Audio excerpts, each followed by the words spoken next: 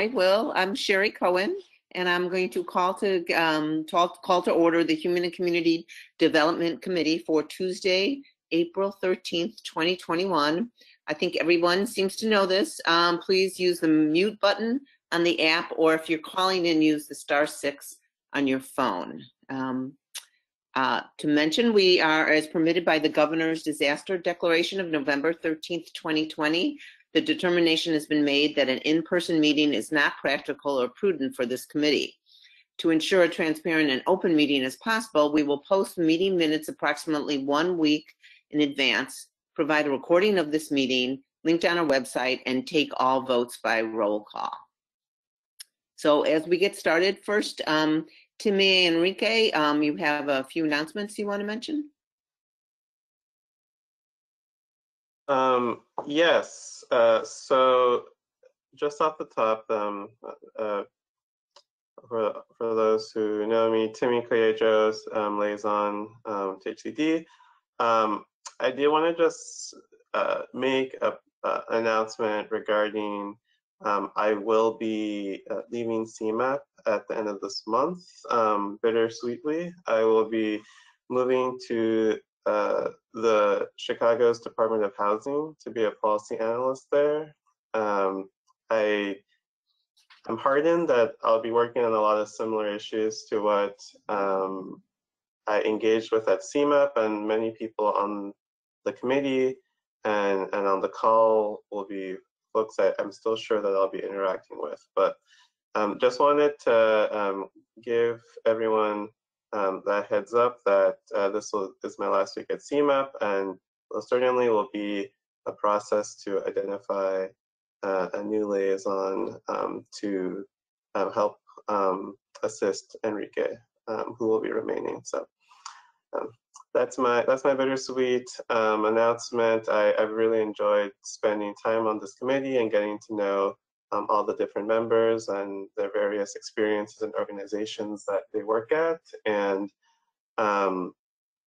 as I said, I'm sure we'll still have ways to keep in touch. Since I'm not going anywhere, I'll still very much be in the region.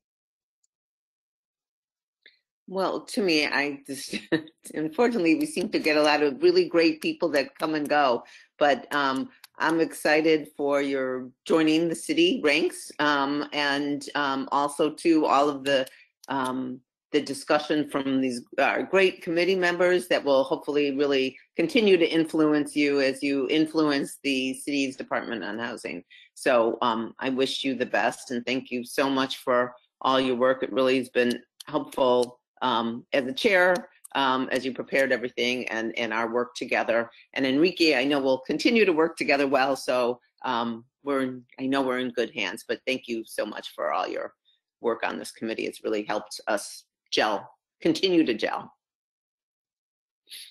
This is Lori. I'd just like to say I look forward to working with you at Housing. I'm sad that you're leaving here, but MOPD is actually increasing the work that we do with Housing. So I look forward to working with you there. Yes, thanks, Lori. I look forward to that too. Great. Well, thank you. Do you have are there any other announcements we want to make for the committee? I don't have the agenda in front of me. Are the agency announcements under this announcements and agenda changes? No, there's an item. After roll call. Yes, it's item 4.0. So soon. Thanks. Well, I'll also just chime in here that Timmy, you know, I know the work on this committee. You could possibly even join the committee, you know, in the future, but we appreciate your work here at CMAP, and always exciting to have our staff go on to implementing partners as well, because the opportunities to learn and apply some of the research and work that we have here at CMAP and take that and really run with it is really great. So we're excited for Timmy as well. Well, we're sad at the same time. It's always that bittersweet kind of thing. But yes, again, congratulations and thank you for all your work that you're doing. So next we're going to go on for approval of the February 9th meeting minutes. So as we've done in the past, and I think we do it fairly well, we want to get a motion and a second to approve the committee's February 9th meeting minutes. So if you can unmute yourself and say so moved. So first, if it's moved by someone for the February 9th committee meeting minutes. I'll move to adopt the minutes. Okay, that's Lori Dittman. And then anyone can second? Jackie Forbes, second. Great, thank you so much. So now we're going to, like I said, combine the roll call and approval of the minutes or vote on the minutes. So if you can please unmute yourself and I'll read the names of members and respond with present and your vote either yay, nay, or abstain. And so I will say ahead of time that if I mispronounce your name, I apologize. So anyways, hopefully I'll do okay this time. We'll start with Alicia Budden. Present, yay. Thank you. Flutori Demirovsky. Okay. Lori Dittman. Present, yay. Jackie Forbes. Present, yay. Joan Fox. Present. And do you have a vote on the minutes? I don't have a vote on the minutes. Okay, so abstain, I'm assuming. Kendra Freeman. Melody Geraci. Jackie Grimshaw. Hannah Kite. Gretchen Knowlton. Present, yay. Thank you. Tiffany McDowell. Greg Pullman.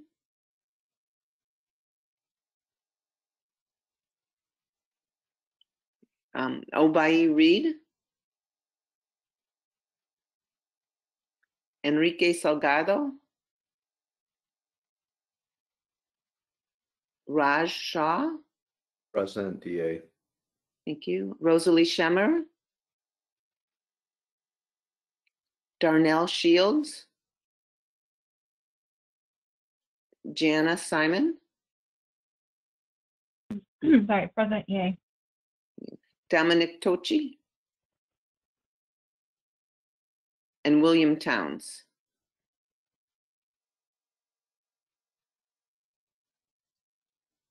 Okay. And Enrique, what's our count? I think we're good to pass. Okay. All right. So it sounded like there was one abstentions and I wasn't counting. Mostly yays. So the minutes pass. Or you can correct me if they don't there. Okay, next we're moving on to then, Erin, we're on for you. Thank you so much, our Executive Director, to give an update on the CMAP board meetings.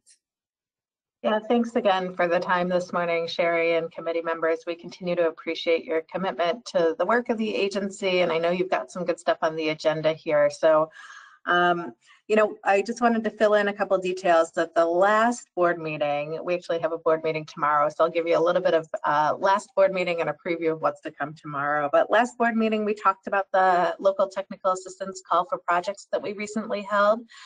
We hadn't planned on holding a call for projects this year for technical assistance, but due to the pandemic and I think the needs that we were seeing across numerous communities, we decided to do a small call with the Regional Transportation Authority and really focus on communities that are in our high need and moderate need categories. So all in all, we selected 22 projects to move forward. These projects are much smaller than our typical LTA projects, and we're really focused on helping those communities prepare for potential recovery funds that are coming down through the American Rescue Plan. We're pairing the communities, high capacity communities with low capacity communities to talk about open streets or other strategies that might be working in their communities that they can learn from right now. So excited about those projects that'll happen here shortly. The other thing I noted at last month's board meeting was our equitable engagement RFP. So we put out an RFP to help get assistance designing a program that that allows us to really make sure that we're taking into consideration the full breadth of experience and of people across our region. So, you know, oftentimes we do work at sort of a big, broad policy level, but we want to make sure that the projects, the work, the programming, all of our work really sort of takes into consideration the diverse needs of stakeholders from across our region. So this program, this RFP, we've selected a consultant, and over the first year, we are going to be working with them on designing a program for engagement. Again, and looking at specifically, you know, a responsive engagement program across the region. So not just, you know, thinking about sort of typically Chicago, but recognizing that we have economically disconnected areas across the 7-county region. How do we effectively engage stakeholder communities, but also implementing agencies in terms of how they transition and design projects that better meet community needs. So that was a little bit about last month's. I think this month's board meeting, we're spending a lot of time talking about what's happening on the federal level. Congress passed the American Rescue Plan last month. So in addition to the $30 billion that was in that bill for transit assistance to our operators across the region, there was $350 billion in emergency funding for state and local aid, money that's going to cities and towns. We were excited to see this direct allocation. It's something that I know that the membership organization like National League of Cities and National League of Counties had been advocating for, to make sure that they had resources available to address the pandemic and resilient recovery. I think there were a couple additional funding opportunities that are of note that I wanted to mention to this that go beyond just sort of the direct allocation to local governments here, is that there's a new $500 million low-income household water assistance program that will be administered by the state that came through the American Rescue Plan, a $28 billion restaurant revitalization fund that restaurants will be able to apply to the Small Business Administration for, and then $50 million in EPA, the Environmental Protection Agency, environmental justice grants to minority and low-income communities as well.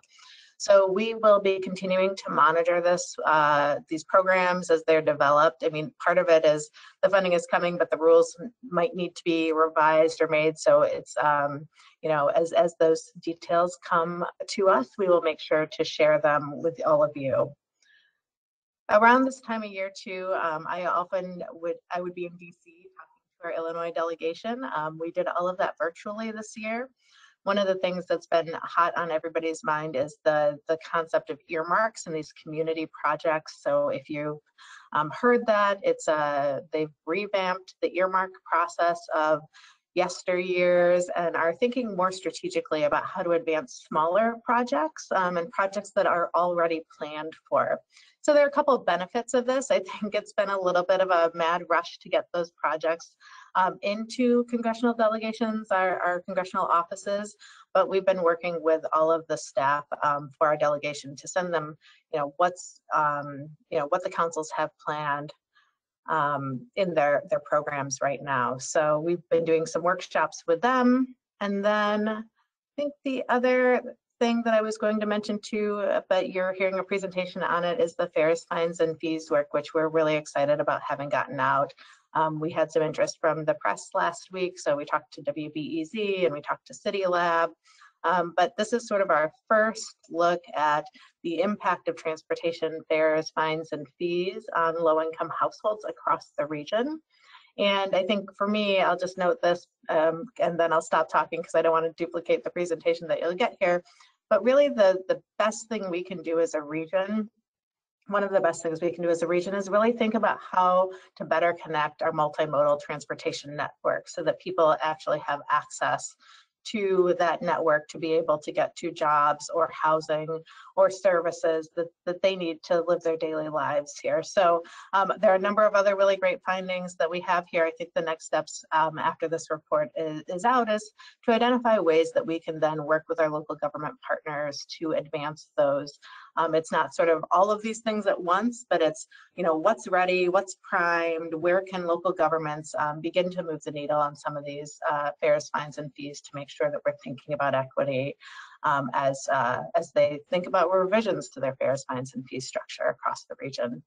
So with that, I'm happy to answer questions about federal stuff or anything else that's going on at CMAP. I noted that there were some questions earlier about when we might be getting back into the office. We will start to slowly trickle staff in, I think on a voluntary basis over the summer, but our goal would be that by fall we would have a more solid rotating schedule of staff going back in. But again, we're monitoring the numbers. We know vaccines have just recently opened up for everyone. And I think also the timing on when we go back to in-person meetings, like committee meetings in the office, will probably happen sometime even later than that, just because we know that there are lots of competing priorities. There's been some benefits of being on Zoom, but also too, we want to make sure that, you know, we're keeping our staff safe and healthy, and you all as well. So that all of those things sort of by the fall we might have a map for, but won't be fully implemented, I think, until closer to the end of the year. Any questions?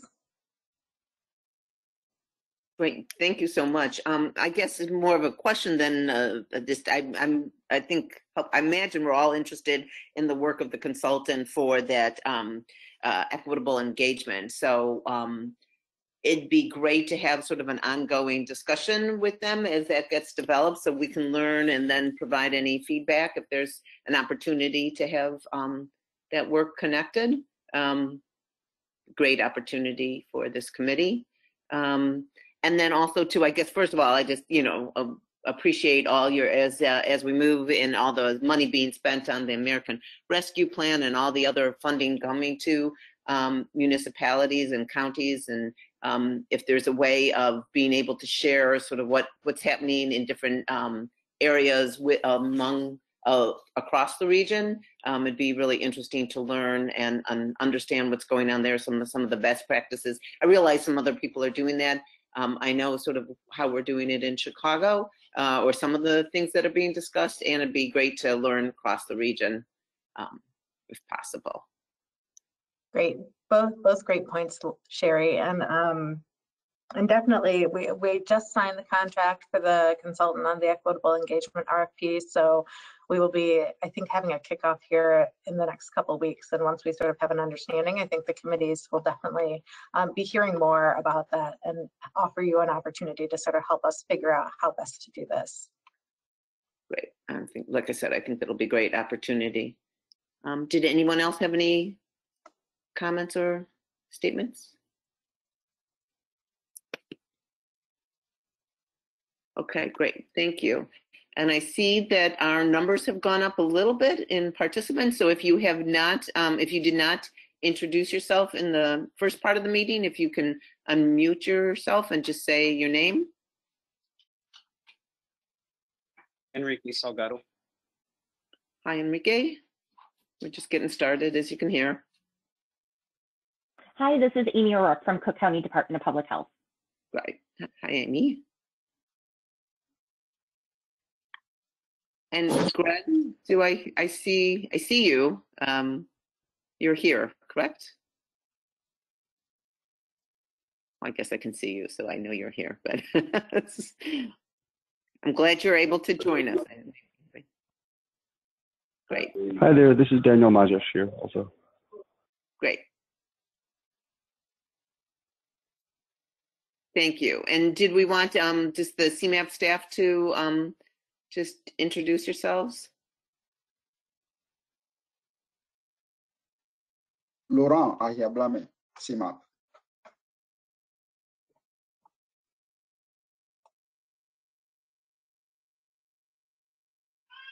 Yep. Lindsay Hollander, CMAP. Jenna Gonzalez, CMAP. Caitlin Goodspeed, CMAP. Tim McMahon, CMAP. Oh. Allison Case, CMAP. Brianna Gibson, CMAP.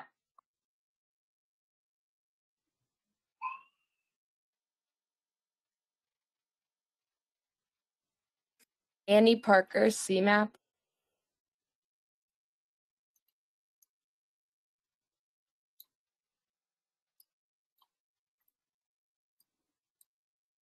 Okay, I think we got everyone. That actually worked pretty well. It doesn't always go that way, but excellent. Thank you so much.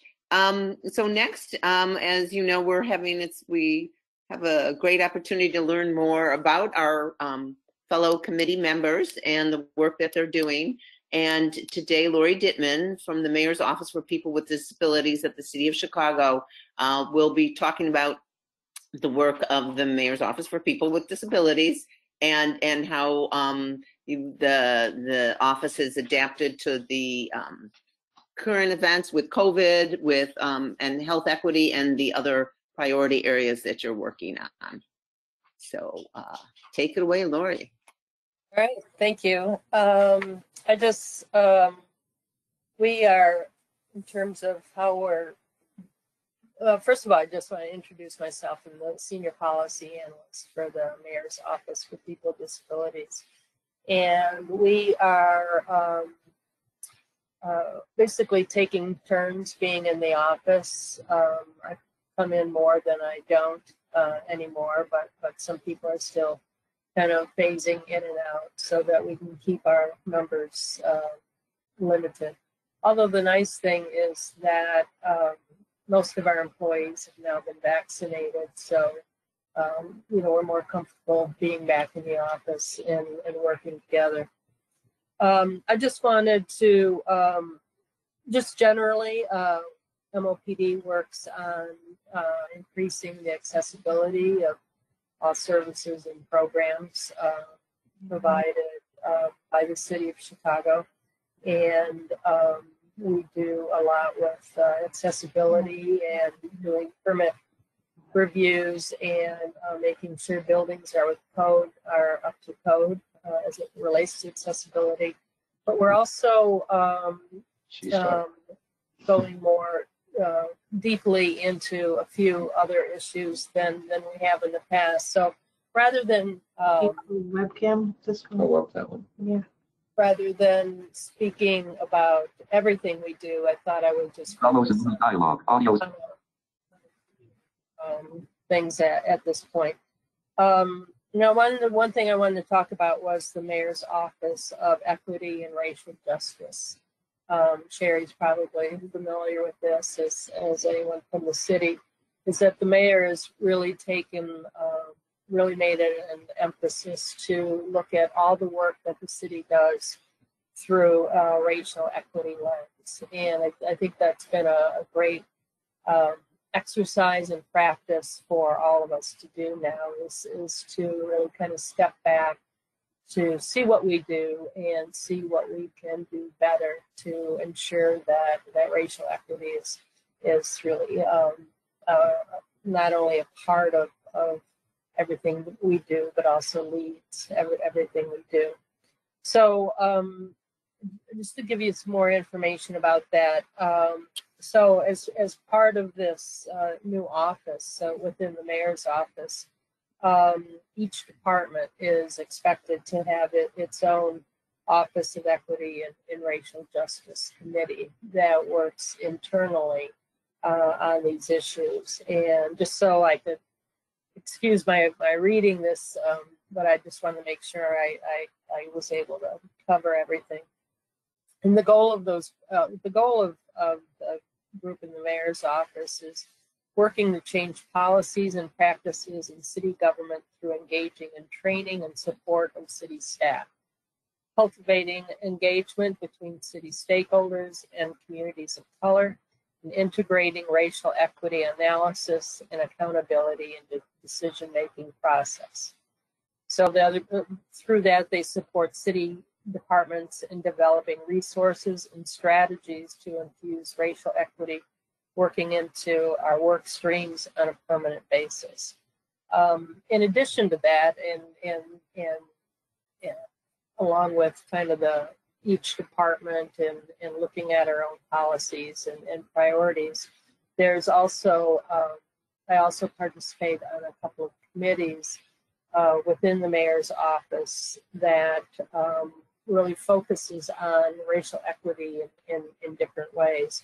One is the Labor and Economic Policy Committee, and the other is Food Policy And the food policy's just been particularly interesting in that it's food disparity and that has really been a long time issue within the disability community. So so we're really our MOPD's role is really to look at with another layer of, you know, not only does you know, food disparity affect you know, different racial and ethnic groups differently, but also you add another layer of disability on that, and it becomes even more of a problem, you know, because it's a different type of barriers that people have to address. And nearly 1/3 of all food insecure households in the U.S. include adults with a disability. So I think it's clear that the disability community, you know, as members of different groups are doubly and, you know, impacted by food disparity. So that's one of the issues that we're looking into. Other things we do is work in civic engagement and participate in access among communities of color and those historically disconnected from city government. So as a committee at our department, as a group of our employees do presentations and trainings quarterly for the entire staff. And we just did this last week, and we watched a video on redlining, which was very interesting, enlightening. But what I was, you know, I think of, you know, anyone in Chicago is, you know, got to be familiar with redlining. And it was surprising to find out that many people didn't. You know, they certainly saw the effects of redlining, but really didn't see it as, you know, one of the very, you know, kind of institutional racist policies that, you know, that has unfortunately been in our city. So so we did that, and then we discussed you know, different issues or different terms like implicit bias, systemic racism, systemic change, and equal access in terms of what all of those things mean. Moving on to another issue that we've been very involved in, and that's the response to COVID. You know, more recently, our compliance team has made sure that all the city points of distribution are accessible to people with disabilities. We've surveyed those sites and made sure that everyone can get it, and not just physical, but also communication access. It's something I think we're also spending a lot more time on in terms of making sure that people are deaf or hard of hearing can go to one of the pods or the United Center and be able to, you know, access the vaccines along with everyone else. And we've also coordinated blocks of vaccine appointments with different disability organizations. So we've worked with them to, you know, let's say, you know, give 50 appointments to a particular disability organization for them to fill. And it really works well, especially when someone is deaf or hard of hearing. So then we've been able to make sure that sign language interpreters are available and other means of access. Finally, the other issue that I wanted to share with you that we have been working on for a bit now is, you know, the mayor's minimum wage ordinance that passed a number of years ago. It included a provision that would eliminate the disability exemption. It's kind commonly referred to as the 14C certificate, which are issued by the U.S. Department of Labor.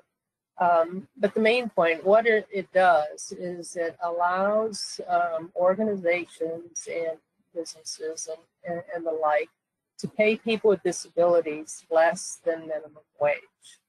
So we've seen this in different sheltered workshop situations, you know, throughout the city and state, and it allows people to pay employers to pay people with disabilities by piece, meaning like there was one group that their contract was to stuff pillows for airlines. So rather than someone getting minimum wage to do that work, they would get paid, you know, maybe a quarter, you know, for each pillow, or a dime for each pillow. And so the mayor in the minimum wage ordinance has now banned this in Chicago. So what we're doing is organizations have until 2024 to comply with the ordinance. And so one of the things that we're doing is working with them, seeing what resources they need to make sure that they're, the people they're employing don't become totally unemployed, but in fact have the organizations work to make sure that people are getting minimum wage and competitive wages for the work that they're doing. So there are some groups that knew it was the right thing to do and have already been working on it. So some have, once the ordinance passed, you know, apply. And then there's a few that are struggling.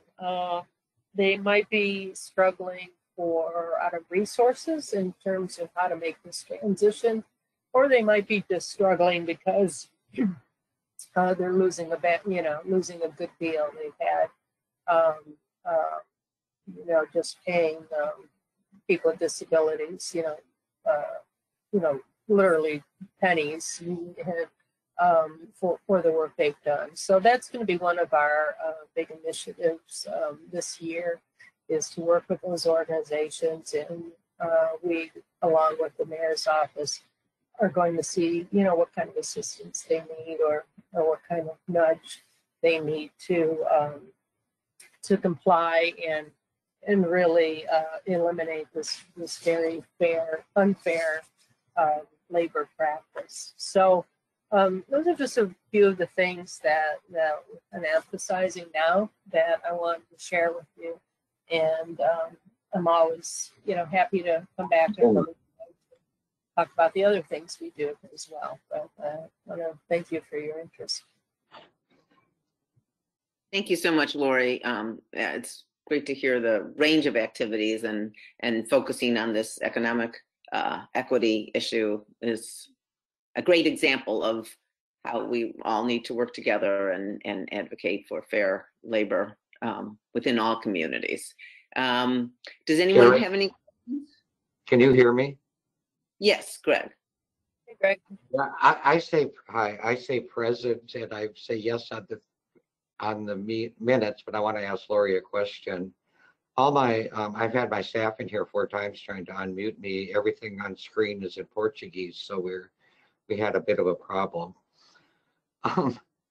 Anyway, Lori, in the last initiative that you talked about, are you working closely with the Department of Rehabilitation Services, Department of Developmentally Disabled, and the Workforce Board to try and find and get jobs for individuals if the agency no longer can sustain the workforce? Yeah, I mean, I don't, not maybe them specifically, but we are going to be working with other organizations and you know, to find resources. So if people get dropped, if people just lose their jobs, we want to be able to provide a way to, you know, ensure that they can find jobs elsewhere. And I think there's a couple disability organizations that are also willing to do that. So yes, we are working with different agencies to make sure that people stay employed. And by the way, we've always paid minimum wage at the Lighthouse, so. Yes, you did. In fact, you know, Chicago was in our, we have a certification program for businesses owned and operated by people with disabilities. And we've had that for many years. And it was the former president of the Lighthouse, Jim Kesselute, that worked with us on that ordinance. So we banned sheltered workshops or anyone from that pays less than minimum wage from being able to get certified as a BEPD. And so this is something that I know is being worked on at the state level as well. But thanks to the leadership of the Lighthouse, Chicago has been ahead of the game on that particular issue. Thank you. Thank you so much. And then we know, obviously, this issue may be, especially since you mentioned it here, but maybe not throughout the region, through CMAP's involvement or interest in this. Hopefully, make sure this is a key issue as take a look at economic equity issues across the region. Thank you. Were there any other questions?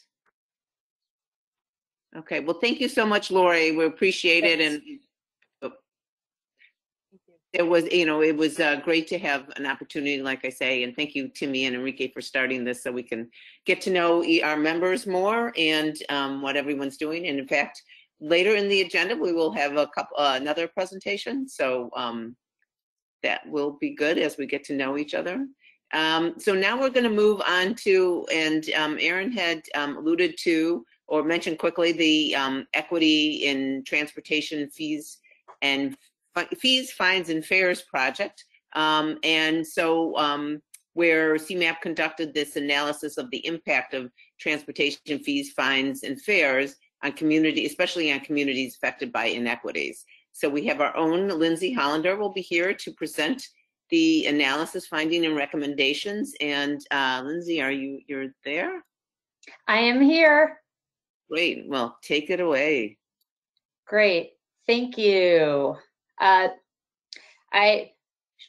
Well, Sherry pretty much introduced the project for me pretty well already. Last year, we came to this group to present about the beginnings of the project, but at this point, we've actually published the final report about last Wednesday or Thursday, and I hope some of you have received it, and if not, we'll make sure it gets out to you. But I wanted to share the work that we did and our next steps. Next slide, please. So our goals here are really to explore how ON2 2050 recommendations to use user fees to fully fund the transportation system could be reconciled with ON2 2050's recommendation to use the transportation network to promote inclusive growth. And we wanted to assess how affordable transportation fees and fines and fares are for residents with low income, and also the outcomes and consequences of those impacts, including for how residents are able to access the transportation network. And not only have we focused on assessing these equity impacts, we've also developed strategies to reduce any disproportionate impacts that we observed through the analysis. Next slide, please. Throughout the process, we engaged with a broad set of partners, and we've had many conversations with different experts and stakeholders across the region. And we also convened a group to engage on a more regular basis with some of our partners, actually a couple of whom are on this committee.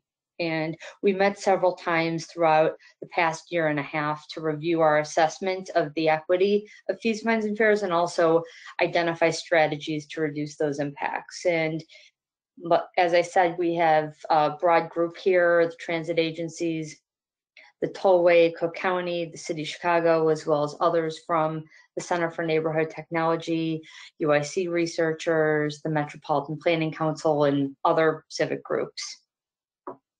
Next slide, please. As part of the process, we started by selecting several fees, fines, and fares for evaluation, and we did that in consultation with that group you just saw. And we looked at the motor fuel tax and ON2 2050's recommendation for road usage charge. We looked at traffic violations and delinquency fines, transit fares, tolling, as well as ON2 2050's recommendation to expand tolling. Looked at price parking. We looked at state and local motor vehicle registration fees, and we also looked at transportation network company fees, such as those that the City of Chicago and Skokie impose on Uber and Lyft rides. And we wanted to understand to what degree are residents with lower incomes impacted by these fees, fines, and fares, and then also are they disproportionately burdened by these fees, fines, and fares. Next slide, please. And I wanted to start off by sharing some of the challenges that the region has in improving the transportation network. Next slide, please. One large challenge is that nearly 12% of residents of the larger Chicago metropolitan area live in poverty. And that rate's greater for residents living with disabilities, as well as those who are Black or Hispanic or Latino origin. Next slide, please. Our analysis of consumer expenditure data for the region, as well as national data, indicates that people in poverty often struggle to pay for even basic expenses. And often they're also unbanked or underbanked, meaning that they lack access or ability to utilize a bank account.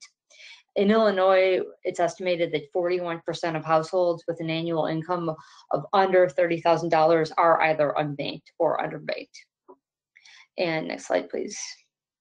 And for these households, any expense, including the costs of transportation to work, school, and just everyday activities, is often unaffordable.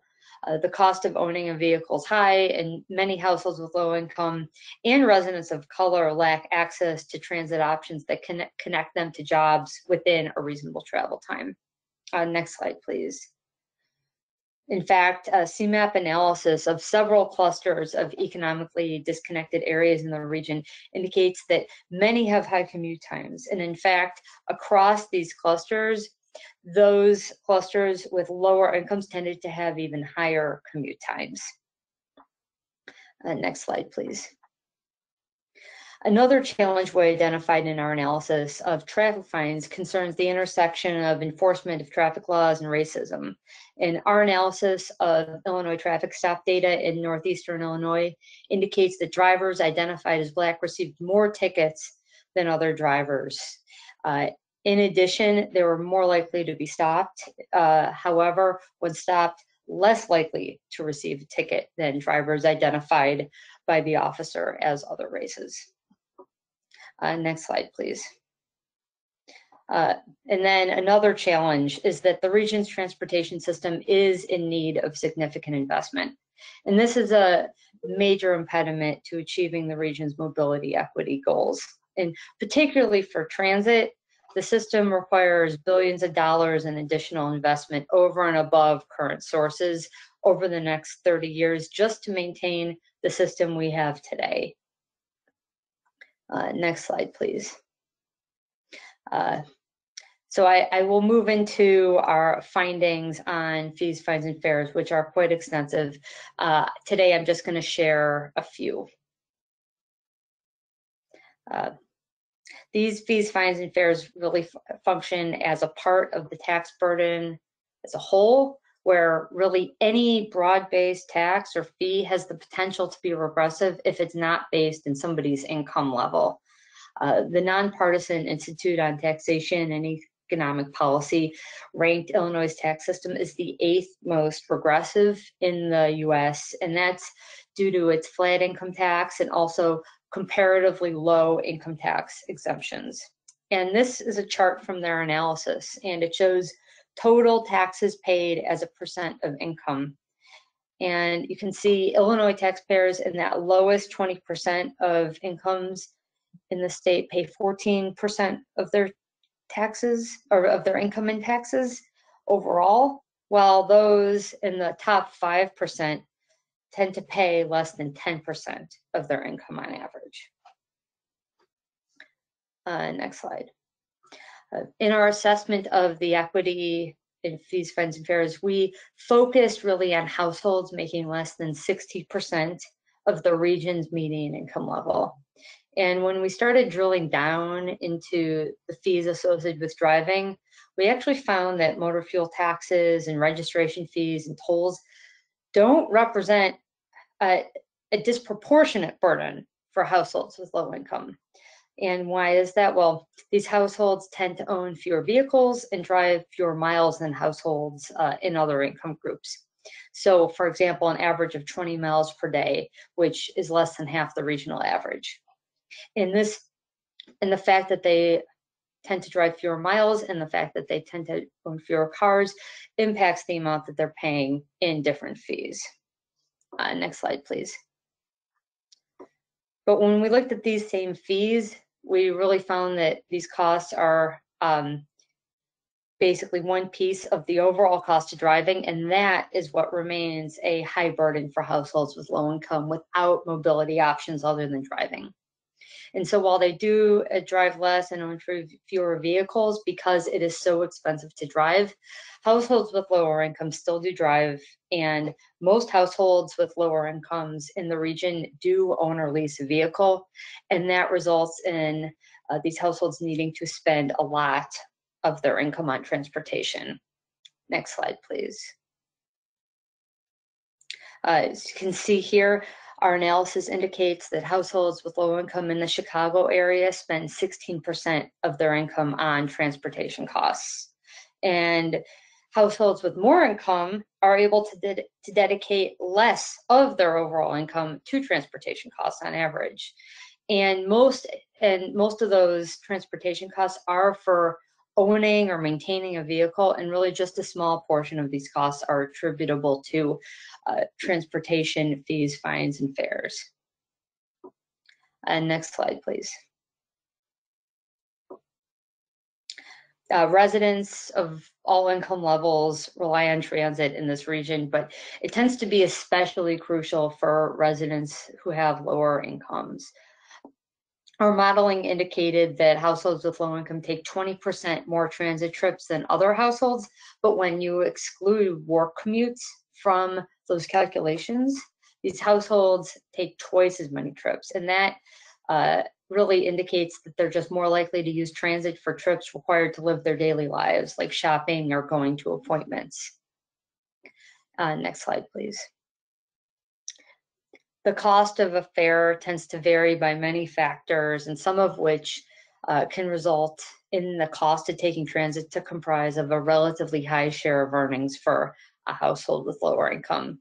So as you can see on this chart, this provides an overview of the annual cost of buying transit monthly passes as a share of income, with example incomes in green, blue, and orange. And you can see on the green, that's the bar. Those are the bars for households with lower income. And you can see, depending on the service board or the service used, whether it's CTA, PACE, or Metra, that can vary, but it's still significantly higher than households with median or higher income levels. Next slide, please. Moving on to traffic violation fines. We found that households with lower incomes pay a substantially larger share of weekly wages on a given fine than households with higher incomes. And with such a high burden, that means that some drivers aren't able to pay their fines, and that can result in late fees. Next slide, fees. And these fines and then any associated late fees can compound, and that can become a major source of debt for residents with low income. People with fine debt might experience bankruptcy, tax garnishment, or overall damage to their credit score. Next slide, please. And before I move on to recommendations, I did want to pause to see if anyone had any questions about the findings.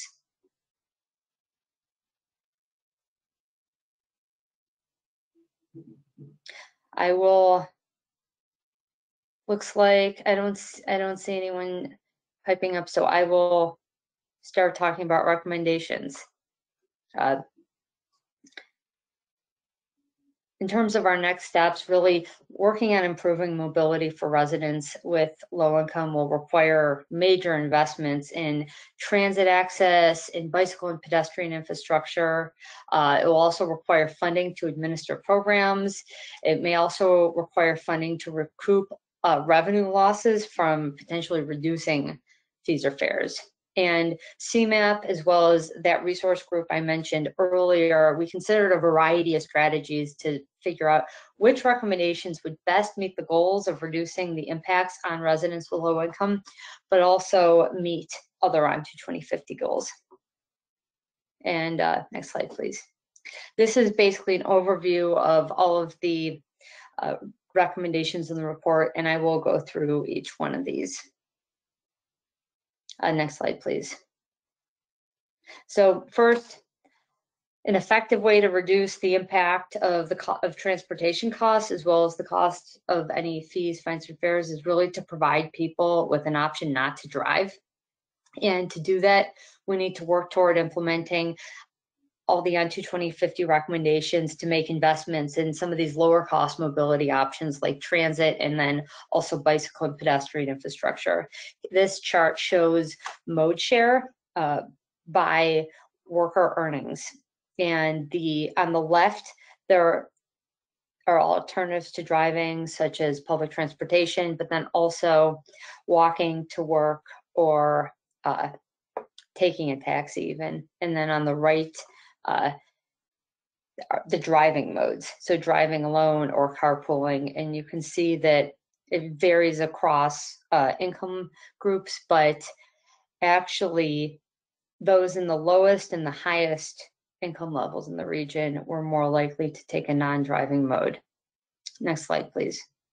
Lindsay, just wanted to draw attention that committee member Enrique Salgado had a question. I think it's about, well, the question was there data on where by zip code or municipality where the cost burden was the highest? We did not analyze data by a zip code or municipality for this project. I would have to look to see what might be plausible through our modeling in terms of more specific locations, but we did not, and I assume this is more of a question about overall costs as well as vehicles, or as well as average mileage. That is something that we could look at in the future, though, which might be interesting. Any other questions? Actually, what I was thinking about more was geographically, are there any clusters on where folks were most burdened, right, or most impacted?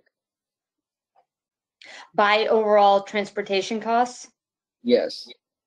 So that's something where I don't know if so similarly, we'd have to look to see what might be possible with our data and our modeling. I think that thinking about the slide previously showing kind of highest commute times, or well, don't go all the way back to it because it's pretty far back. That might be a basis for really looking at transportation costs. So some of those economically disconnected area clusters with particularly high commute times, I'd be interested to look to see, and this could be something that we look at moving forward. I'd be interested to see whether or not those higher commute times translated to higher costs.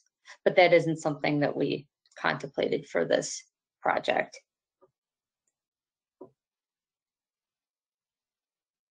Okay, thank you. Yep. Yeah, just because, I mean, this is right, looking at transportation planning and policy and looking ahead.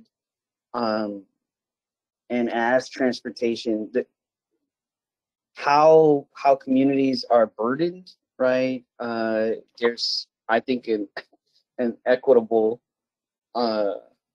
issue that needs to be addressed, especially when you start looking at higher costs. Right now, you break them down by income, and I'm like, in those communities, there's a shift and a change also in demographics and income that's starting to happen geographically, and there could be correlations that could be made also where investments must be looked at in the future so that these things don't become even bigger. Absolutely, and I think that there's a lot that can potentially be done in thinking about where can we make some of these transportation investments and increasing mobility options. And that's something I think as we continue to look at our programming at CMAP, we'll be looking at. Yep, I will go on to the next recommendation, which is introducing more progressivity into the income tax. So that would reduce the regressiveness of the overall tax burden, and that would mitigate any impacts of any particular transportation fee, fine, or fare, as well as any other sales or excise taxes not based in income level. And there's a number of ways that the state could do this. This chart shows a few examples. So the state could increase the personal exemption, and that's in yellow on this chart. The state could implement graduated rates. Some examples of that are in blue. And also the state could expand or increase the state earned income tax credit. Those are several options to implementing more progressive strategies. Next slide, please.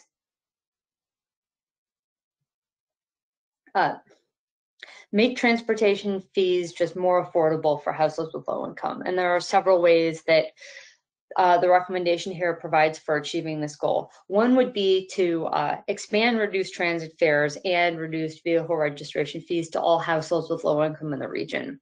Currently, just low income residents who are seniors or who have disabilities are eligible for these reductions. We would also recommend structuring vehicle registration fees to be based on vehicle value, and also moving forward, structuring any T&C fees, such as those on Uber and Lyft, to align with regional transit goals. Next slide, please. Next recommendation, improve access to lower cost tools for households with low income. And there are several ways that we could lower the fees or fares that households pay, and we should really work on expanding access to programs like the Transit Benefit Fare program that already provides income tax reductions on the money that people spend on transit fares. For iPass, the tollway is currently moving towards cashless tolls, and as they pursue that policy and implement that policy, it'll be even more important to find ways to expand access to iPass, particularly for lower income drivers, especially those who are unbanked or underbanked. In the long term, though, potentially even developing a lower cost alternative to an iPass transponder could reduce the need to require things like deposits on that transponder at all. Next slide, please. Next recommendation, pilot initiatives that coordinate fee and fare collection. Currently, residents have to navigate several public agencies to pay different fees or fares associated with their transportation, and simply making it easier for them to pay may increase compliance, but then that also may reduce the incidence of late fees and fines. And this could include initiatives that allow people to obtain an I-Pass or pay their municipal vehicle fees at the Illinois Secretary of State or other publicly accessible facilities. This also includes ON2 2050's recommendation to implement full fare integration across transportation service providers, including transit services and other modes of transportation. Next slide, please. Make paying for parking more feasible for both residents and delivery drivers. It's important that there's short-term parking that people can pay for with a variety of payment options, as well as limited transaction fees. And this would help drivers without credit cards. It would help delivery drivers, and it would also help people just avoid paying parking fines if they can pay for their parking easier. And next slide, please. And next is implementing a package of traffic and parking fine reforms. So earlier this year, the state enacted legislative changes that eliminate holds on license renewal and also license suspensions for failure to pay traffic and red light tickets. But we think more reforms are needed. And for local governments, there are several areas to improve practices, including looking at assessing fine levels to make sure that they meet safety rather than revenue goals, and also reforming repayment plans. But really more broadly, we'd like to see fines structured so that people can actually afford to pay them. And to pilot a new structure, we would need changes to state statute to allow income-based fines or ability to pay waivers. Next slide, please. So right now, we're really in the process of figuring out our next steps on implementation, but there are going to be a number of activities that we pursue, and there'll also be activities I'm sure some of our partners will undertake. And I would be really interested in, well, one, hearing just feedback on the work, and then also how the recommendations align with the work that your agency might be doing, and whether or not there are synergies with your agency's priorities around equity.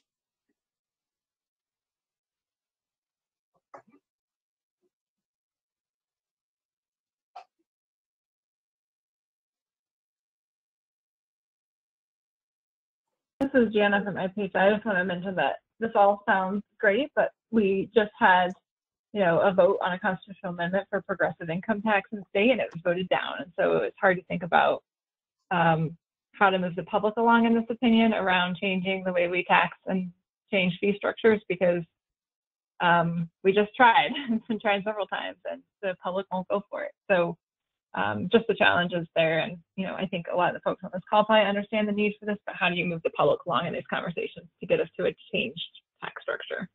Yeah.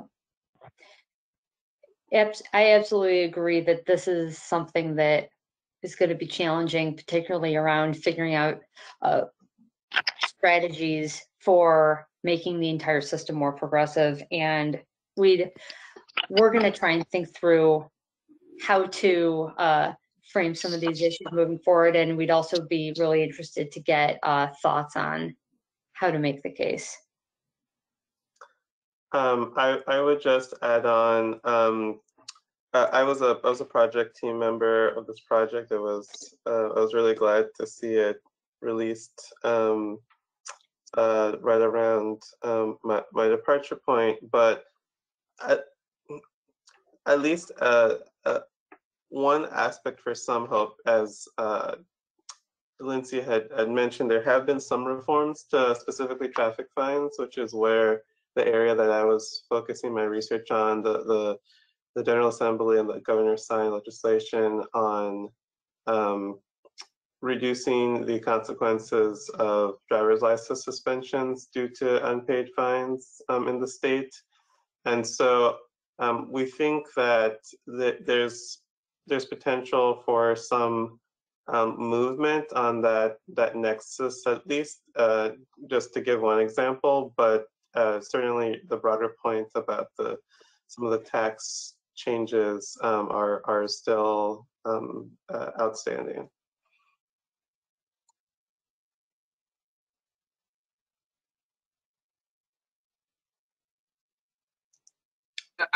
for me, that was part of where I was asking the question around, like, how do you present this information, or what information is perhaps lacking? Because when you think about this issue, is automatically is going to go into, well, that's a city of Chicago problem.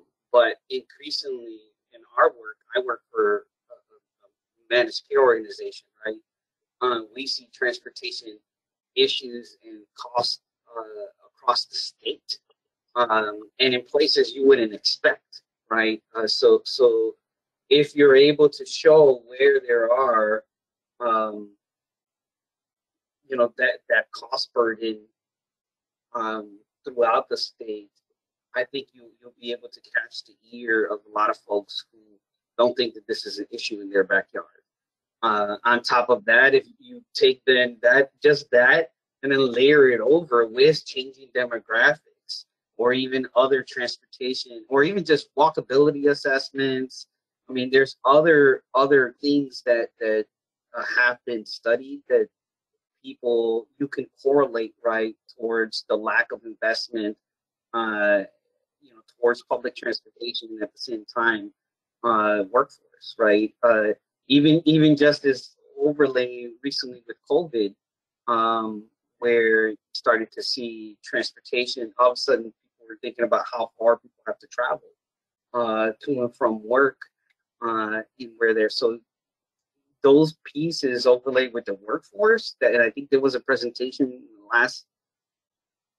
the last 6 months, I think, around where essential workers live, right? And those, you can make correlations with that as well. So just painting it with different broadening of the issue, I think would help. Yep.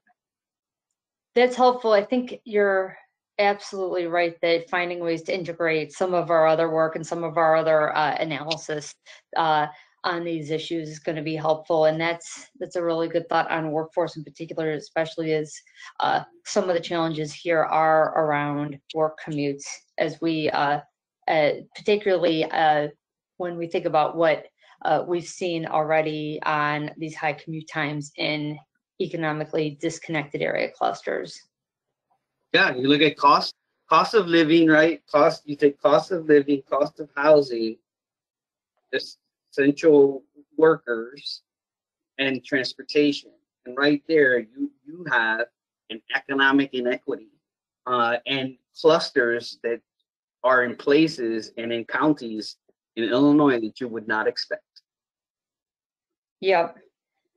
Yeah, and I do want to share that our analysis is really on, it is on the whole region. It is not Chicago specific. Actually, we do have one piece of analysis in the report that is a bit more Chicago specific about parking tickets, because that was the data we had. But other than that, this is a regional challenge. No, and that's the reason why I say Chicago, because people think it just came on the news not too long ago, and I had a conversation with a friend of mine who lives, on the outskirts of Naperville, because it's ironically in that part cheaper than in Chicago, right? And then he actually diverts. You said the thing about I-Pass, and I didn't even think about that. He diverts all the way around the small roads in order not to pay the tolls, because it would kill him on there. And those are the kind of things that I'm like, you wouldn't expect, right? Someplace like Naperville, to have to look at cost and transportation on there, and then let alone throw in the maintenance on the vehicles just to keep it going, because if you're already economically disadvantaged, more than likely you're spending a lot of money on an older car to maintain so that you can travel too. So,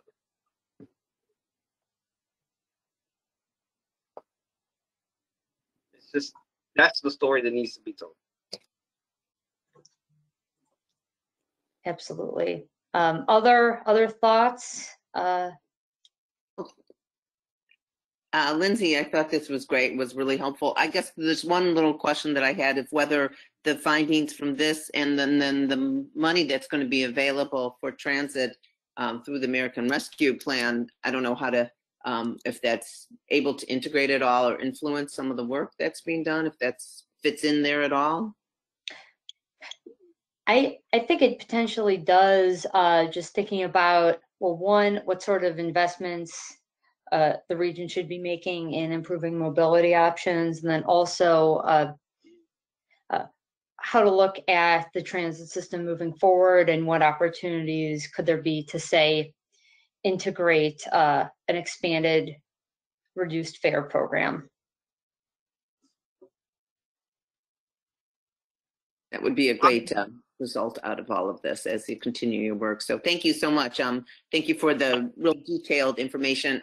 Obviously, we know the slides for everyone will be available after the meeting is done. Obviously, this is your information there. So thank you so much. I appreciate that comprehensive look at that work of that project.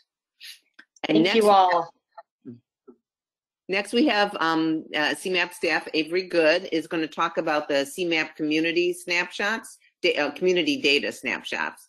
And I'm sure you'll describe that includes broad sectors of data on demographics, housing, employment, transportation habits, which we've got a sort of some idea here, retail sales, property values, and land use, and probably more. So Avery, if you'd like to present from here.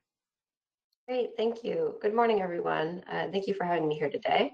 My name is Avery Goods, and I'm an assistant analyst here at CMAP. As Sherry said, I'm here to talk to you today about updates to the community data snapshots and to get your input on how we can improve the snapshots in the future. So I'll start off by giving you a brief overview of what the community data snapshots are and the process behind them. Then I'll go over some changes we're planning to implement for the upcoming release in June 2021. And finally, I'll be asking this group some questions and opening up the floor for your feedback.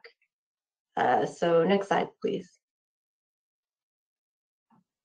So the community data snapshots are a series of annual profiles CMAP generates that summarize data about municipalities, Chicago community areas, and counties in the Northeastern Illinois region. This slide lists out the topical areas covered in the snapshots. So we have population demographics, housing, transportation, employment, land use, retail sales, water supply data, as well as ONTO 2050 indicators that CMAP developed. For most of these topics, we report the most recent available data, and then we also report changes over time, starting with either 2000 or 2010. I think it's important to point out that the snapshots are not reporting any key findings or recommendations. They're supposed to be simply designed as a central location for this information about our communities. We know that for this reason, they're often used by local governments and other organizations as a reference for grant writing. So most of the data in the snapshot comes from the Census's American Community Survey. We also incorporate data from the EPA, the Illinois Department of Employment Security, the Illinois Department of Revenue, and other data sets created by CMAP. I typically like to pull out some content that may be of particular interest when I talk to different groups about the snapshot. But in this case, most of the data in the snapshots really are only equity adjacent and not overtly related to equity. So I'll go ahead and plant the seed now for our discussion at the end of this presentation for this group to think about any equity data you think should be included in the snapshot. On that note, I'd also like to add that one of our key challenges is finding data that's consistently available across CMAP's 7-county region. I think that's important to keep in mind as we discuss any potential data additions. Next slide, please.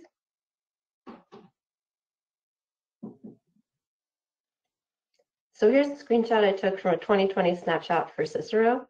I included this to give you a sense of how the snapshots are presented right now. So they're currently made up of tables that contain data for the main community, as well as comparison data for the county it's located in, and then the region as a whole. The snapshots are PDFs that run about 20 pages long, and they can be individually downloaded from our website. They're designed to be easy to read, print out, and grab data from. I'll also note that we're exploring creating a web-based version of the snapshots that's a bit more interactive, but we have no plans to implement this within the next year, and certainly not by the 2021 release. So I know that was a lot of information, so I'll pause there for any questions about snapshot content or what they are.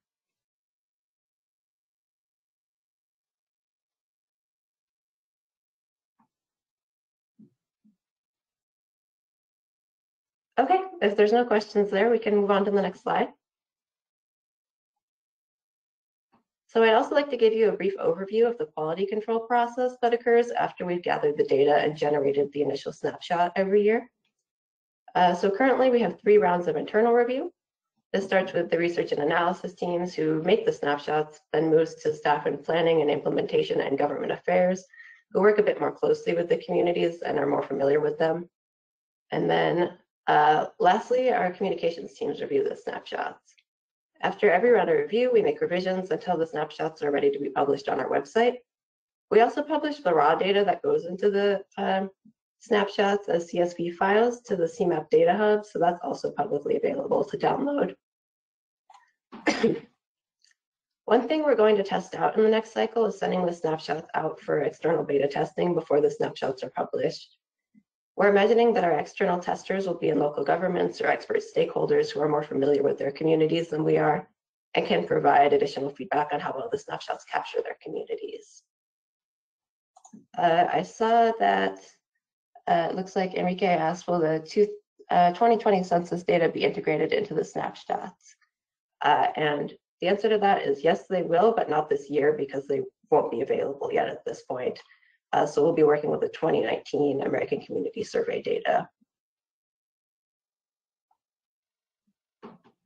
Next slide, please.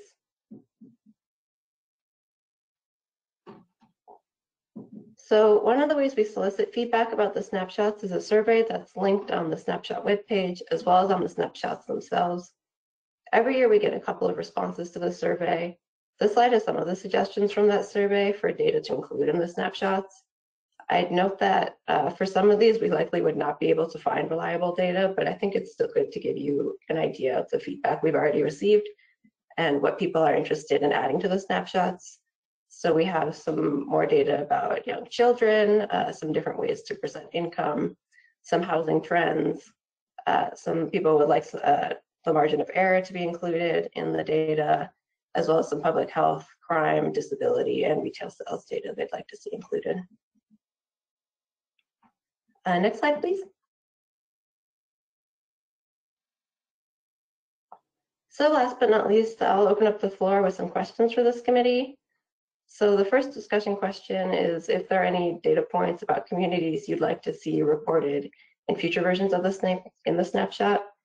For this question, I'd love to hear about data you're regularly using in your work or anything your organization prepares that you think could make the snapshots a more robust and useful tool. If there's any data that you'd like to see but don't know of an existing source already, I think that's also okay to call out here too.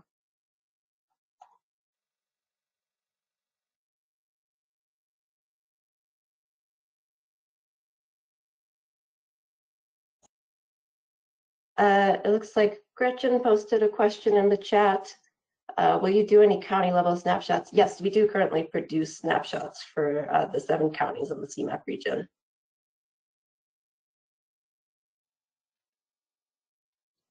Lori, what data is currently being collected for people with disabilities? So currently we don't have any of this in the snapshot, but I know there is a lot of this available in the American Community Survey, and we're looking at incorporating this into future snapshots. I have a question. Lori, based on your question, is there any indicators that would be helpful to add to the snapshots?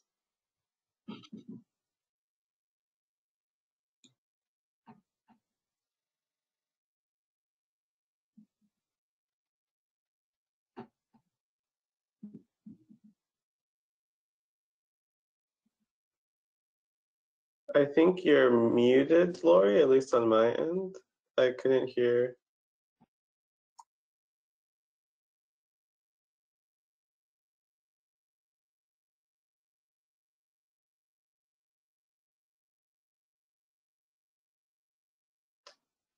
Can others hear Lori, or is it just me that's having the issue? I unfortunately can't either. Maybe we can follow up with Lori if Lori, you want to type them into the chat, or we can follow up after the presentation as well. It seems like we're having trouble.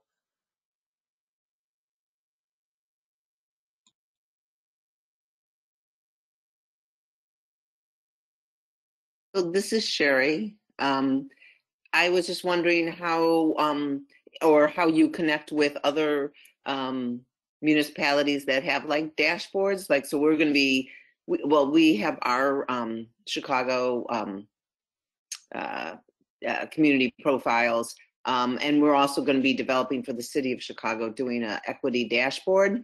So I didn't know if you were wanted to focus on that also, and if you're, or how you're connecting with other municipalities and counties on their data and snapshots.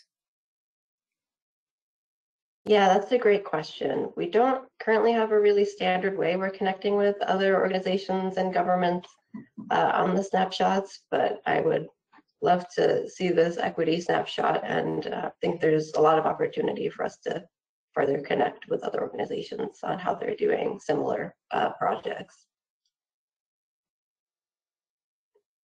And this is Jana at the Illinois Public Health Institute. I just wanted to add that there's currently legislation in the Illinois General Assembly that we have been advocating for called the Healthy Illinois Survey. So in Chicago, there's a Healthy Chicago Survey that really digs into social determinants of health data, and it's enough of a sample that you can get down by zip code and community level. And so we're advocating for that same type of survey across the entire state to really dig into those data points in suburban Cook County, Lake County, all the sort of more populous counties outside of Chicago that don't have that granular data, and make sure there's a representative sample of that. So if you're interested in supporting that, it's House Bill 3504.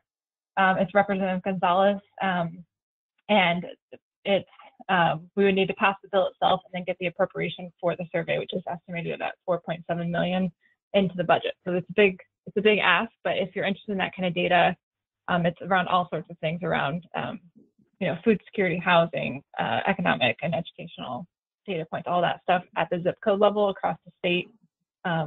Consider it's House Bill again 3504. So I just wanted to put that out there as hopefully something to think about having access to statewide. Yeah, excellent. Thank you.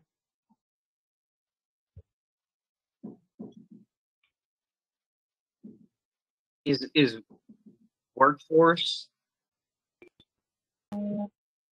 one of the fields? So yes, we do have double some check data with related. We do I have don't know some if that data question was related for me or for someone else.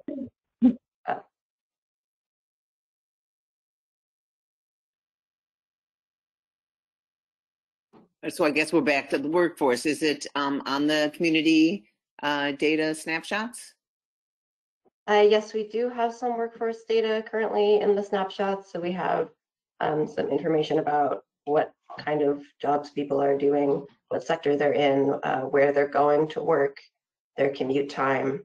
And I believe that generally captures the workforce data we currently have. Is there any workforce data you'd like to see that isn't included in that? Well, I think the conversation, yeah, and I don't know how to frame this, because the conversation that's recently been had around like remote work, right? The ability to do remote work and not to do remote work, and where those clusters or jobs are. And I'm thinking, as manufacturing, et cetera, jobs like that move further and further away. There's a specific service sector that's, or manufacturing sector, workforce sector that's not able to have the luxury that, or the privilege that I have right now working from home. And I think that should be put in there, because that offers a lot of other issues. Also broadband, I would put in there, because that right now is affecting not only work, education, but also health. Yeah, definitely. These are really great points. I don't know of any existing data on like where people can work from home and where they can't and what sectors, but I think that would be super useful to include. I know that there definitely is some information we can get from the American Community Survey about where people have access to internet, and I think that that would be useful to include as well, and we'll note that. It might be more job type, whether they can work from home as opposed to work, you know, and have to go to a location. But I think this is great. So I guess as you were saying here, if anybody else has any suggestions, to send it to Avery or send it to Enrique, and to make sure that those suggestions get forward. And I don't know if you saw that Lori put in, sorry you're having problems with the platform, but she was just saying that they are in need of data of different types by different types of disabilities, for example, or that is employment with people with mobility disabilities versus deaf/hard of hearing. So if data could be broken down by those different components of disability. Yeah, thank you, Lori.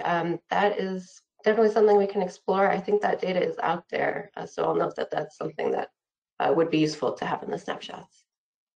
Great. And then for people didn't notice, in the chat, there is a link to where the current snapshots are stored. So next we'll be moving on. So thank you very much, Avery. That was really helpful. It'll be great to see how these are changing and sort of the response and how we can continue to help build them up. So thank you so much.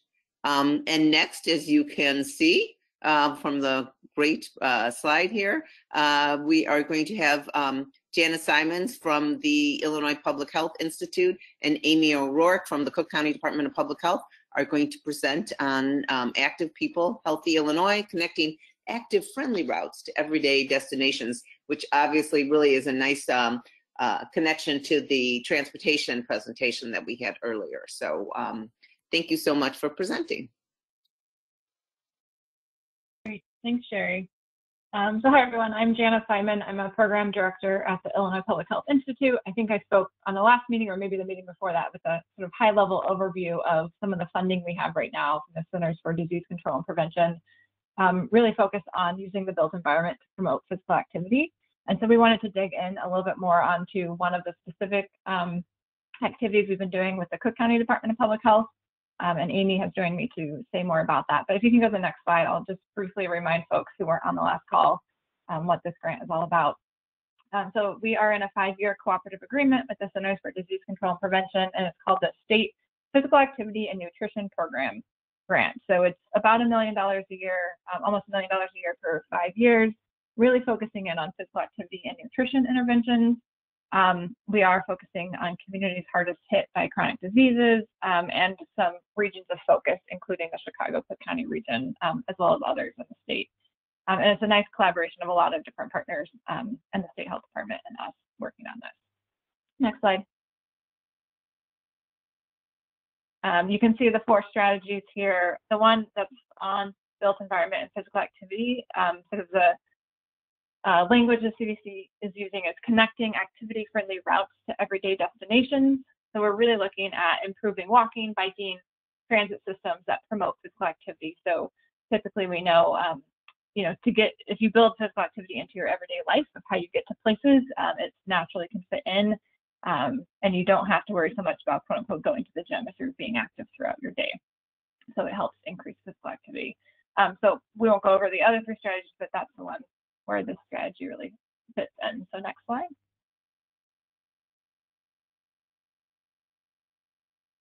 Again, we have these 3 geographic regions of focus, and then of course within each region we have priority populations. So we're looking at communities who are low income, rural communities, and communities of color, predominantly African American and Latinx. And so those are the priority populations in our statewide work as well as within these 3 regions. Next slide. So just a few high-level activities we've done. We've been collaborating a lot with the Active Transportation Alliance as our technical assistance partner. And so we have been starting to do some statewide work. We did start an Active People Healthy Illinois listserv. So we are inviting planning, transportation, land use, and public health partners to come together in the listserv to share resources and information with each other. You can let me know in the chat box or emailing me if you want to join that. But we also started this statewide learning collaborative related to the state's ITEP funding last year. So as many of you may be aware, the state's ITEP program had a huge influx of money from the Capitol bill that passed to support biking and walking infrastructure programs. And so because there was such a large increase in the amount of money, it was something like $75 million new for this last cycle, we were able to do a collaborative with Active Transportation Alliance leading it to really walk people through the application process and what would make a strong application. And so we did a learning collaborative with 15 communities that were sort of medium to low capacity communities who I think over half of them had never submitted an ITEP application before. We provided sort of in-depth TA to them to get them ready, identify good projects and get their applications ready. And then we also hosted 3 statewide webinars where we had about 630 unique participants joining to really walk through the application requirements with folks. So, and we had representatives of IDOT on the calls to really answer questions. And so we think, over 22, I think it was something like 21 and 22 biking and walking miles were applied for through the 15 communities, plus, of course, hundreds of applications into the ITEP fund. So hopefully we'll hear about which of those projects were funded in the coming months once IDOT releases that. But we will be repeating this process next year it's an every 2-year cycle funding. And so we'll be repeating it next year. And we're also planning for one with the Safe Routes to Schools funding opportunity later this fall as well. So if you know communities that could use some assistance in applying to some of these funds for biking and walking infrastructure, we are trying to support those groups. So next slide. And then that's the statewide work. We've also had, of course, local implementation going on. So in Southern Illinois, for example, we did a community sidewalk audit, created a sidewalk prioritization plan, and then the mayor actually got $100,000 and used the plan to invest in sidewalk infrastructure. So it's a really nice small town example of how a plan can lead to changes. And ATA worked with Carbondale to do a bikeway conditions assessment. But we're doing these types of things in these regions. And in Peoria, we're really looking at their Complete Streets implementation, really at the technical level. And then in Cook County, we have Amy here. They're doing lots of things around Complete Streets with the South Suburban Mayors and Managers Association, but they've also really looked at the way they get funding out. So if you go to the next slide, I think I'll turn it over to Amy at this point, and she can tell you a little bit about what's going on in Cook County. Great, thanks so much, Jana, and thank you everyone for inviting us to participate and talk more about our work with South Suburban Mayors and Managers. So if you can advance to the next slide, please. So I'll just provide a brief background on the collaboration between the Cook County Department of Public Health and South Suburban Mayors and Managers Association. I'll highlight the importance of this strategy, and how health considerations are being integrated into surface transportation program funding, and then describe how we're using data to identify priority areas in suburban Cook County. And then I'm going to highlight some of the next steps. You can advance to the next slide. So in our work with South Suburban Mayors and Managers Association, they identified an opportunity to update the surface transportation program funding criteria before the recent call for proposals. And with that, we identified jointly an opportunity to include health considerations into this criteria as an important strategy to advancing active-friendly environments and directing resources towards communities and populations most impacted or affected by inequities. So this policy approach, it considers health, sustainability, and equity. So the Cook County Department of Public Health and SSMMA identified an opportunity to include complete streets and green infrastructure as an additional incentive for this policy adoption and implementation. And we also recommended, we were tasked jointly to identify additional health considerations to include in this updated criteria. So again, at the core of CCDPH's work is the goal to achieving health equity. And this goal is particularly important for those most vulnerable, so low-income communities of color, the elderly, children, and people living with disabilities. So with that, we identified an opportunity to use socioeconomic and demographic data that we can identify. Using this data, we can identify priority areas within suburban Cook County where transportation funding may be of most need and can make the most impact and can most improve quality of life. So with that, you can advance to the next slide. We identified the opportunity to integrate then the social vulnerability index scores in the criteria. So the social vulnerability index is one tool that can help us assess socioeconomic and demographic data. So again, this is a tool, this index is developed by the Centers for Disease Control and Prevention, and it measures the degree of vulnerability in communities. It measures overall vulnerability relative to other groups, and it was originally intended to identify the most vulnerable during a disaster or a public health emergency, much like the pandemic now, where as a health department really leveraging the community vulnerability index score to help us in making some critical decisions in where we're allocating and directing some additional resources in addition to COVID-19 surveillance data. So again, this is an important tool for the health department. And again, we were thrilled to have this social vulnerability index scores integrated into some decision-making around resource allocation. It's important to note that people living in the same area, as you all know, are not equally vulnerable. SVI presents an opportunity to address the unique social determinants of health of populations that are often neglected, forgotten, or ignored in the planning and development of community resources. So you can advance to the next slide. Usually, the SVI data is calculated at the census tract level, but was modified by CCDPH for this project to yield an overall community level ranking for each of the 45 South Suburban Mayors and Managers Association communities. So again, this data is being pulled from the U.S. Census Bureau 2013-2017 American Community Survey. And again, what we did was we modified the census tract level data to really apply that to at a community level, so at the municipal level, to help inform with some scoring. The percentile rank was calculated for each of the 15 individual variables. So again, the SVI is looking at different variables. It's looking at socioeconomic status, household composition, minority status and language, housing, and transportation. And then those variables are all summed and ordered, and a final overall percentile ranking was calculated for each community. You can advance to the next slide.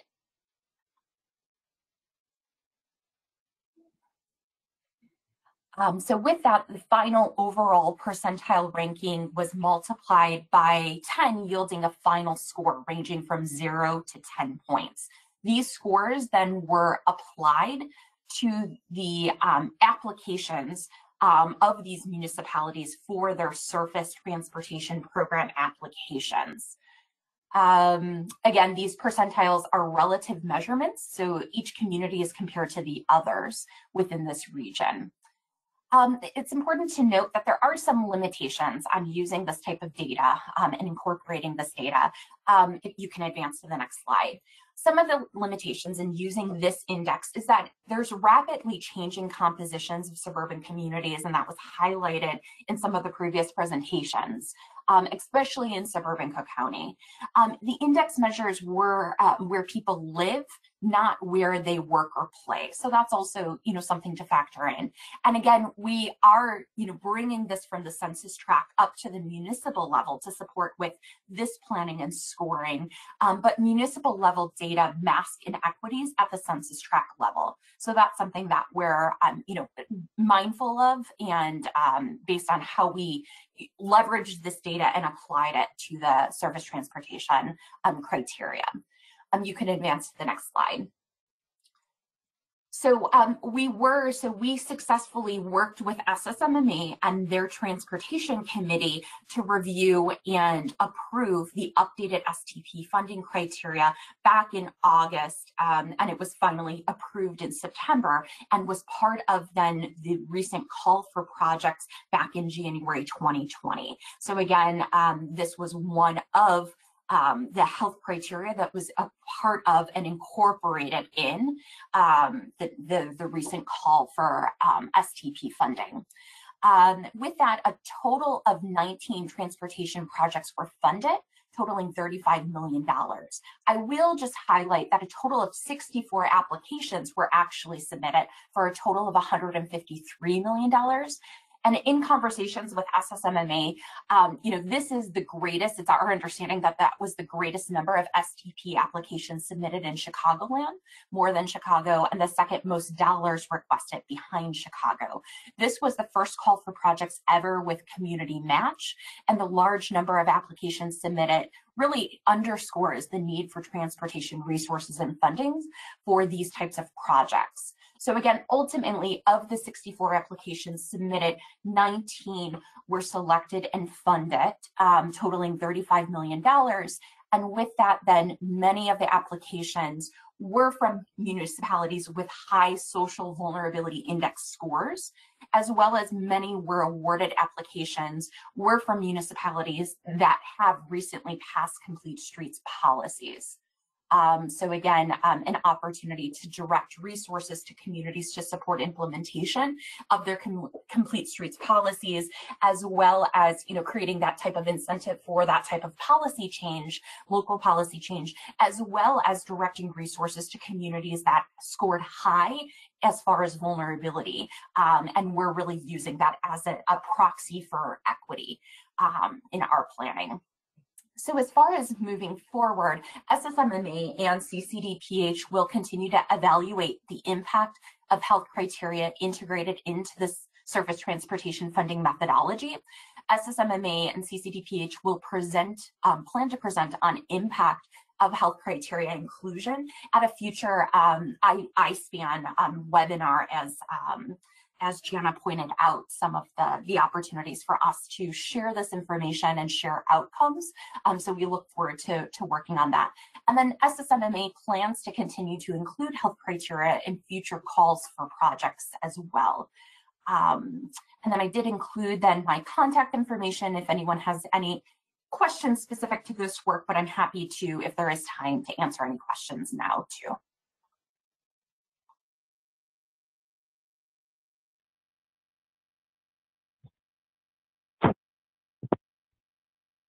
Thanks, Amy. I think if you advance a couple of slides, you'll get to her contact information up there too.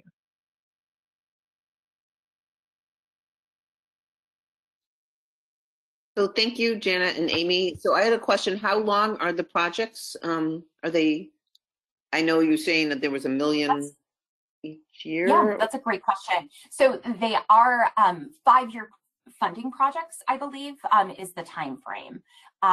So again, these are multi-year projects, funded projects, and they will be, so they were awarded funding in 2021, I believe. They were selected in 2020, awarded in 2021, and the projects are between 2021 and 2025, I believe. And is CCDPH, I'm sorry. Is CCDPH going to continue to be involved to help, like, sort of advise with especially with the ones on the Complete Streets? So we're working closely with SSMMA, who is the technical expert and technical assistant in providing local technical assistance in advancing Complete Streets policies and supporting with, implementation of Complete Streets policies locally. So CCDPH works directly with SSMMA on that. So yes, Sherry, we're going to continue to be involved, and then we're going to continue to be involved in, exploring and evaluating the impact of leveraging and integrating these health criteria into the STP funding, and then explore if there's a need to make any type of modifications to the criteria that was included in the methodology as we move forward for future funding opportunities. And wouldn't it be great if we got a Healthy Illinois survey and it could ask some questions about how likely are they to use, walk or bike, and how that happens in their community. So that would be wonderful. Agreed. Thank you. Did anyone else have any questions or comments or?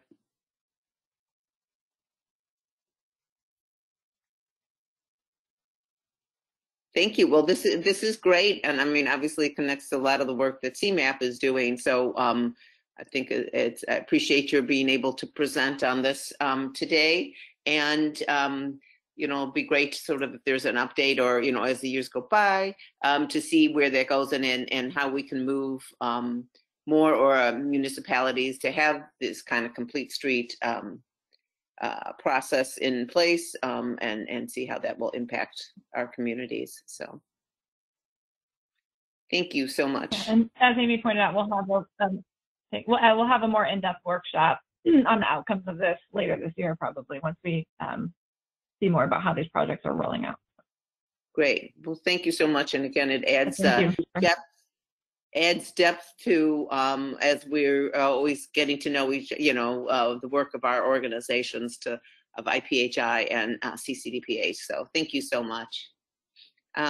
Next, we just have a few more items on our agenda, probably go quickly. Any agency announcements? Timmy or Enrique? No further announcements. Okay, great. Any other business that needs to be brought to the committee? Okay, so now we're in public comment area. Were there any comments submitted prior to the meeting? We did not receive any written comments in advance.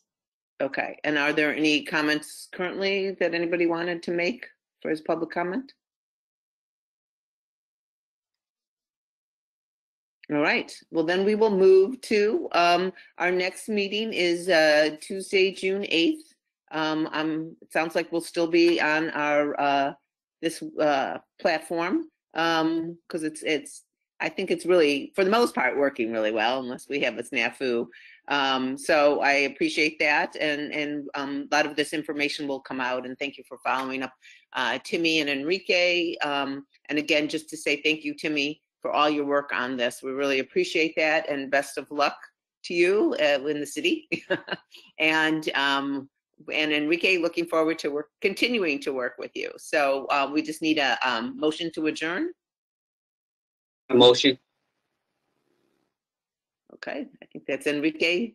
And so thank you. I don't know that we need to, do we need a second on that? I'm not very good with that. No. Okay. So we will adjourn. Thank you, everyone. Thank you. Yeah, I second it if you need it. Okay, we'll take it. Thank you, Jana. So thank you, Lori. Thank you, Amy. Thank you, Jana. Thank you, Avery. Thank you, Lindsay. Thank you, everybody, and have a wonderful day. And we will see you in a couple months. All right. Thank you, everyone. Bye. Thanks, everybody.